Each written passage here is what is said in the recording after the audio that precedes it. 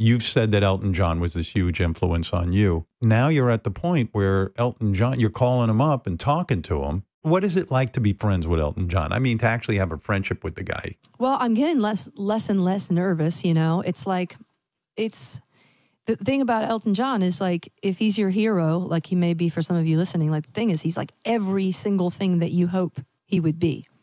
And that includes great at dirty jokes, you know, like curses every third word, but like he's also really upstanding and moral. He's got a lot of opinions. He's an encyclopedia for music, and he's really empathetic, you know.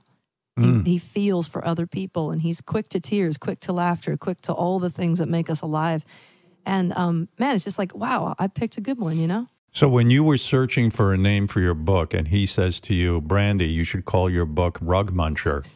That was the most benign one I could tell you. I mean, you didn't get it. Like, here you've written this book. You probably said to Elton, hey, I've written this book, and you're having this heavy discussion with him. And he says that that's the kind of guy he is, right? I mean, yeah. And there's a whole song that accompanies it. I don't remember it, but it's, yeah, he is really good fun. He makes me really laugh at myself. He's vile. Yeah. As a kid, when you first started singing, you entered like an Elton John. You had to dress up as Elton John. All these contests kind of bordered on pageantry. Right. And all these little girls would dress up with their updos and their gowns and their sequins, and they would always do Whitney or Celine and or Reba if they were country.